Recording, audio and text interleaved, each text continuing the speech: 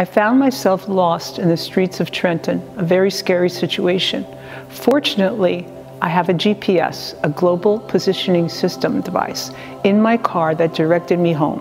Sunday's gospel describes Zacchaeus, a much despised tax collector, because he often cheated the citizens of Jericho.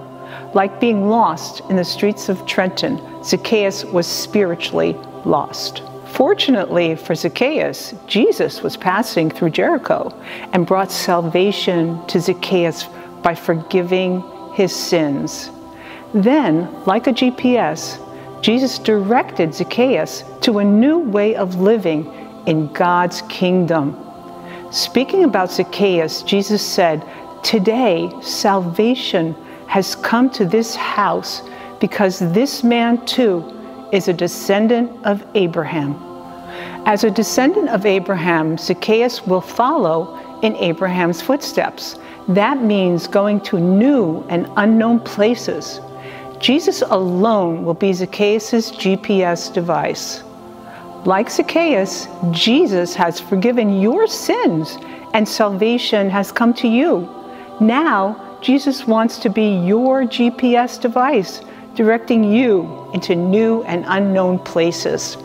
Are you willing to risk the unknown and go where Jesus is directing you?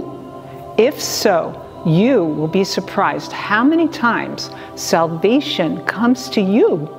On Tuesday, we celebrate All Saints' Day.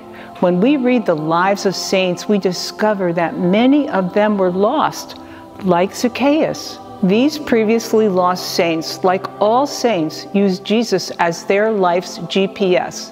Take courage and continue using Jesus as your GPS, as he directs you to new and unknown places. You are in good company.